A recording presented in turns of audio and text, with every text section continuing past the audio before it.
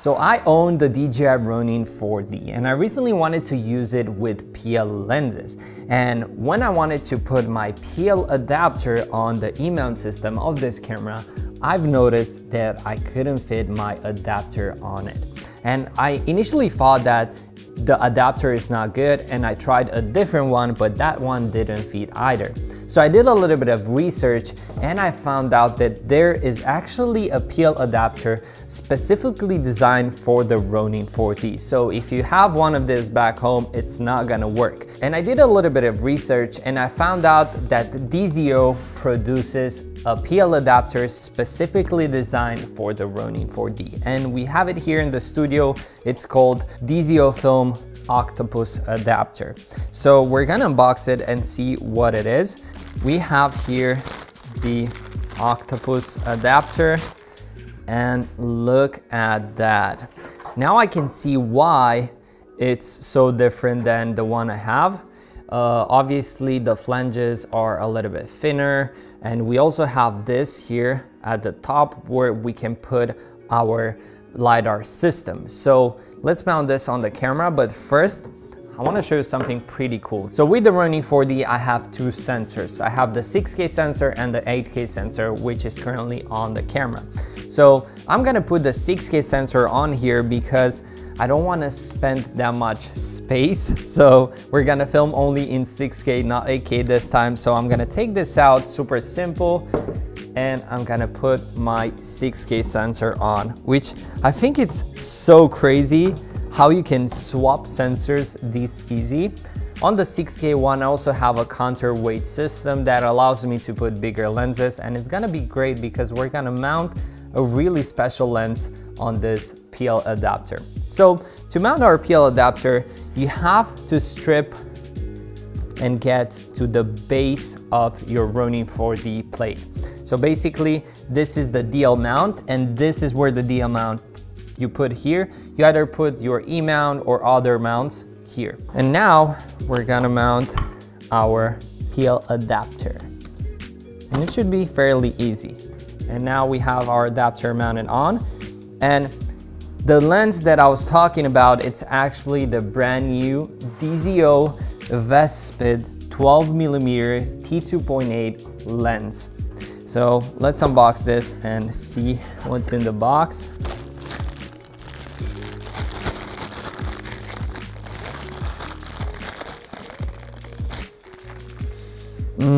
The fresh smell of DZO lenses. I don't know if you ever unboxed DZO lenses, but they have a distinct smell that every time I unbox or open the carry case, it smells so good. I don't know why, maybe it's the materials they use or anything like that, but this lens is beautiful.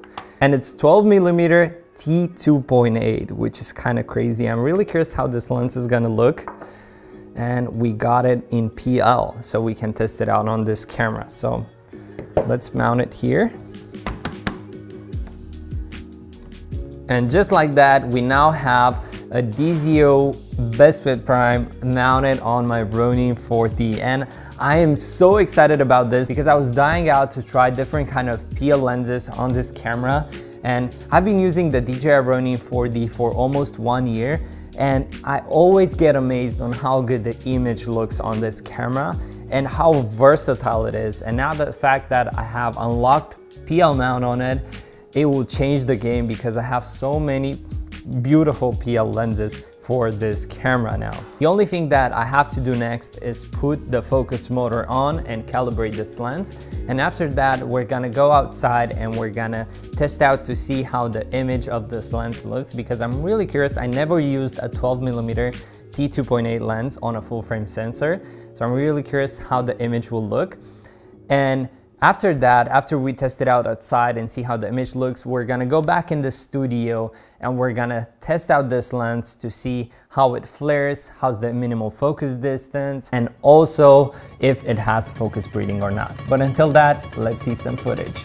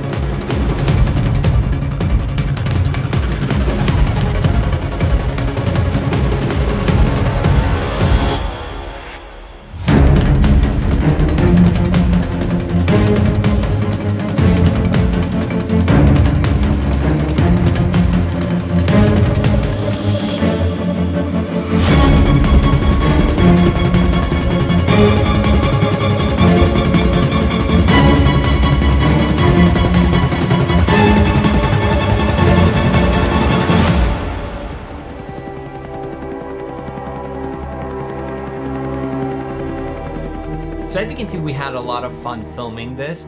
We tried to make some one-shot sequences, and I wanted to let these shots run for longer so you can judge the image a little bit better rather than just making an edit and doing a lot of fast cuts. And by doing this, I also realized how incredibly stable the Ronin 4D actually is. And I really think this camera was designed for film. Everything that I film on this camera makes me think about film or about a movie or about something like that. But I was really impressed on how good it performed. The LiDAR system did a phenomenal job keeping our subject in focus, and when it came to dynamic range and color grading, the camera was spot on.